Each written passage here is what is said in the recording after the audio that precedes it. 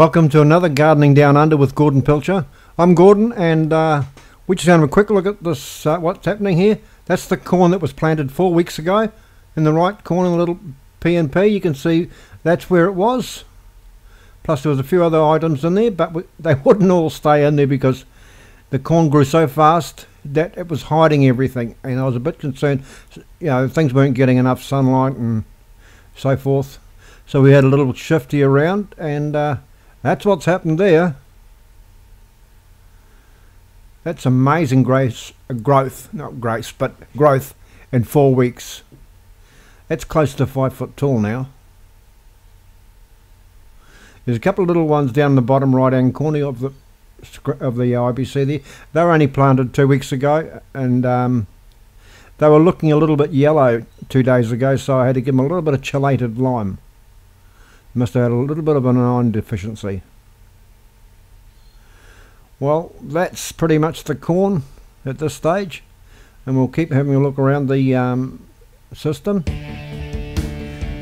Right now, here we're going to go to a few shots of some experiments my wife has been doing. Joanne's planted some tomatoes, marigolds. I'm not sure what's in that red bag, can't see it properly. I should have gone and had a good look and written everything down. But here we've got mint and probably basil and all those sorts of things, and looks like a few chives and a few more leeks, because one of the things I love is potato and leek soup. So lots of leeks. Okay, this is tomatoes planted at the same time. As you can see, they're starting to flower up and they're looking really great. Can't wait to pick some of those.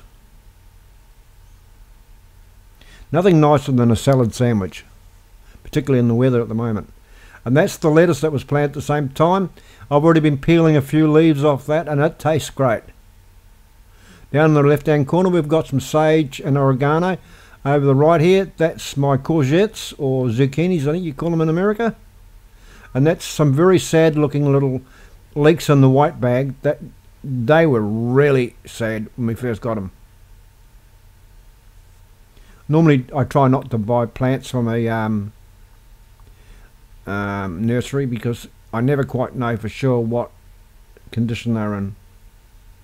But they were looking almost dead, and they're starting to come away now. Cucumbers are doing really good. Pretty happy there. Try and get a better shot here. Oh, there's a few chives in amongst those, sage and oregano. Chives go well in the salad sandwiches as well.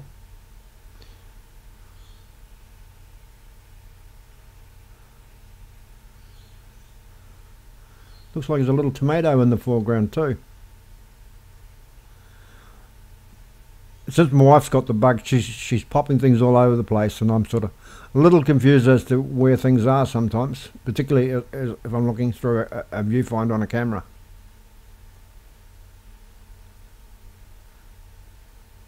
But it's a good thing that what I'm finding is that it's not just myself that's got into this. It's my wife, my son, and quite a few other people have shown some interest, but I'm just getting them to actually set up their own systems been a bit of a hassle.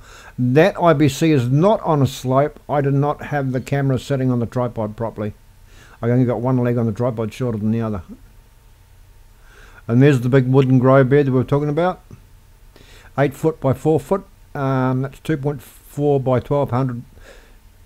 2.4 meters by 1.2 meters. And roughly about 8 inches deep. And the design of that is a bit of a multi-purpose, as you'll see shortly in another shot.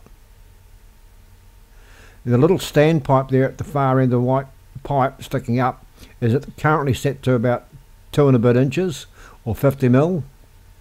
And there's a little sleeve, and I can pull the sleeve out at any time, change the height of that sleeve, and drop a sheet of polystyrene in there, and the polystyrene will float and give me a deep water culture or deep water raft, however you want to put it.